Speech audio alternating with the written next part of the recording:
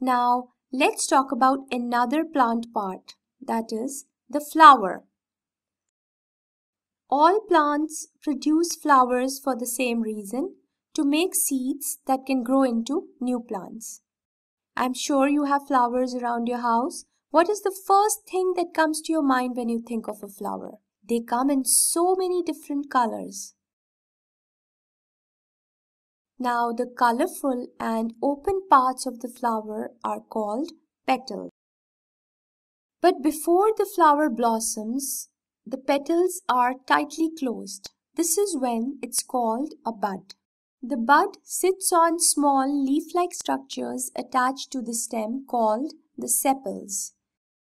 Remove the petals and sepals and you will see different parts inside. These are male and female parts that help make seeds.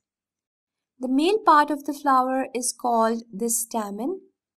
The female part of the flower is called the pistil. The stamen is further divided into anther and filament. The anther contains a yellow powdery substance called pollen. The top of the pistil is called a stigma. The stigma is covered with a gluey substance that the pollen grains stick to.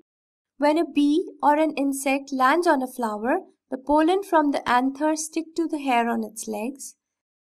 When the insect or the bee moves on to the next flower, the pollen is passed from the insect's legs to the sticky stigma and from here transferred to the inner part of the pistil where it is used to make seeds. See the swollen part at the base of the pistil? This is called the ovary.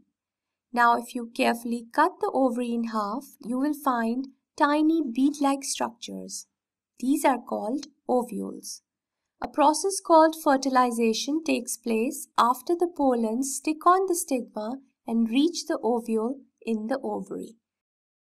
After some time, as the ovary matures, it becomes a fruit and the ovule becomes the seed.